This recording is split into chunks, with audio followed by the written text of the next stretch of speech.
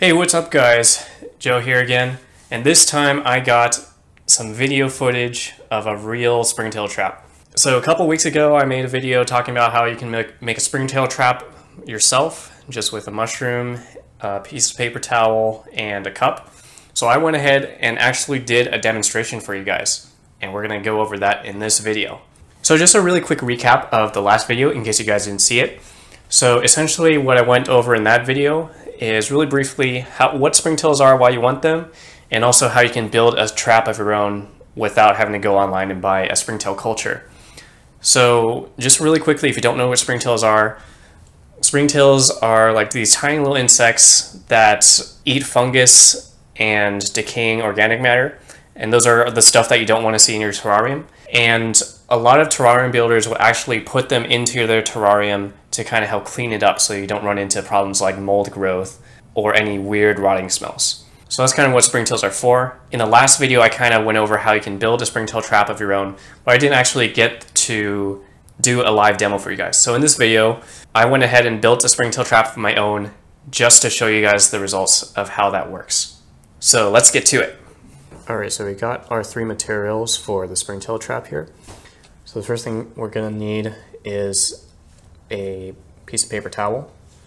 We're going to go wet that later on. We're also going to need a mushroom or some kind of fungus. And we're going to need a little container. So I'm using a little protein scoop that I have. The container size doesn't have to be too big. You can use something bigger like a cup or something. But if we're just going to start a culture, we just need a few springtails just to get the culture going. We don't have to gather a whole buttload of springtails in our trap right away. So I think this will be good for now. So I'll be right back and wet this paper towel and we'll put it together. Alright, so I went ahead and got this paper towel a little wet. So now I'm just going to put it into this cup here. Maybe fold it up a little bit.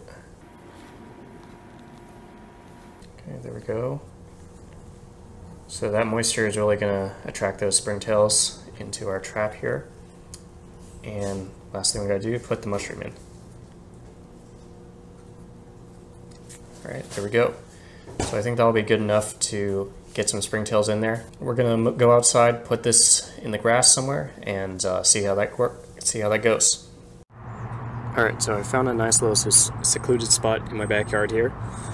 What I'm going to do is I'm just going to find kind of a spot like this. It seems pretty moist, kind of hidden off in the shade area here.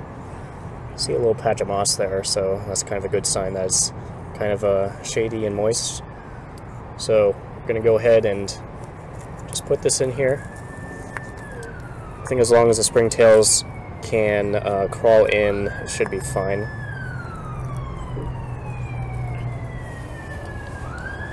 You can hear the police in the background, but there we go. That's pretty much all we gotta do. So hopefully the fungus is gonna attract some springtails. We'll come back in a few days and see how that went. Alright, so it's been a couple of days. We're gonna go ahead and go check on the springtail trap and see how it's doing. Alright, here we go. We're back to the spot where we put our trap here. Let's see how it's doing.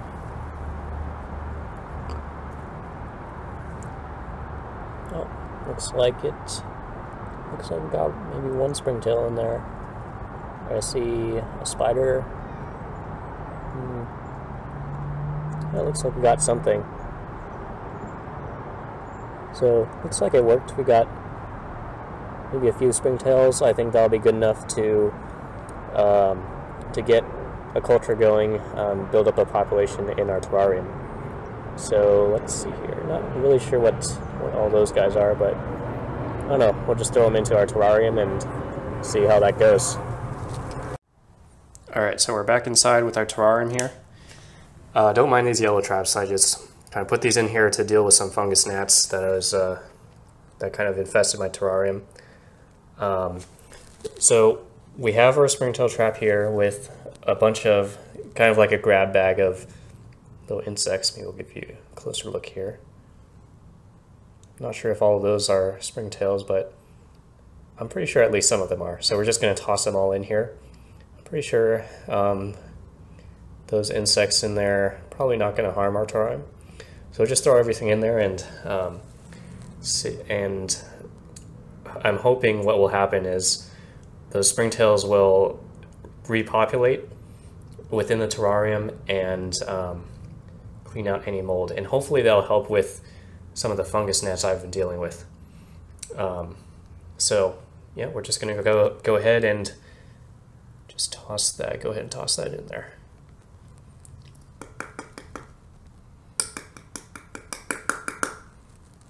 Okay, I think that was all of them. Looks like we got all of them. So now they're all in there. Oops, looks like the spider got stuck on that yellow, on the yellow sticky trap there.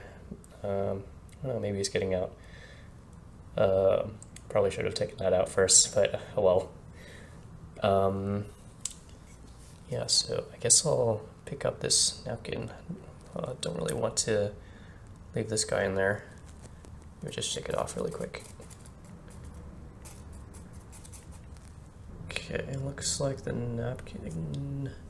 Okay, looks like I got most of the stuff off the napkin, so I'll just go ahead and take that out. And oh, looks like the spider got free. Zoom in here. That's where the spider was, and now I think it ran under the rock somewhere. Okay, so yep.